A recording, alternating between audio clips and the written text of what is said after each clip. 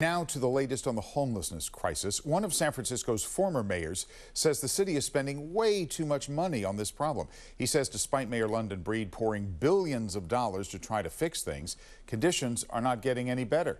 ABC 7 News reporter Suzanne Fawn has more. Former Mayor Frank Jordan spent years trying to crack down on the homeless problem in the 90s. He was mayor between 1992 and 96. And this week he told California Insider that Mayor London Breed's efforts are simply not working. When you look at our homeless issue, we've spent in the last 7 years $2.8 billion. Now that's in 7 years. And we're averaging now $700 million a year just on homeless. But when you break that down, nobody seems to know, is it 7,000 homeless or is it 17,000 homeless? Jordan criticizes the mayor's efforts to put the homeless in local hotels for housing. He says 70% of the homeless have mental health, drug, and alcohol problems and need round-the-clock supervision. They start fighting with people in the hallways or lighting fires in the room.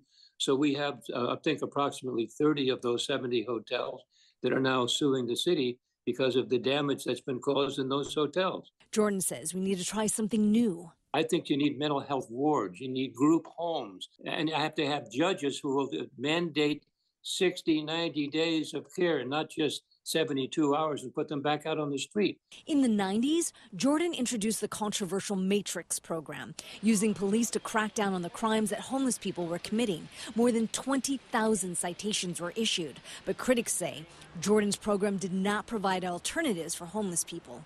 I have found that no matter what policy I try to be sensitive and helpful to the homeless, there's always detractors out there that will find something wrong with the system.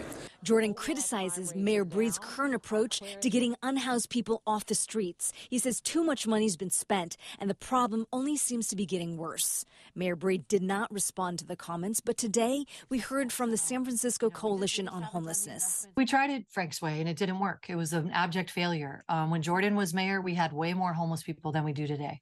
So that didn't work. We tried it. It failed. Time to switch gears. In San Francisco, Suzanne Fawn, ABC 7 News.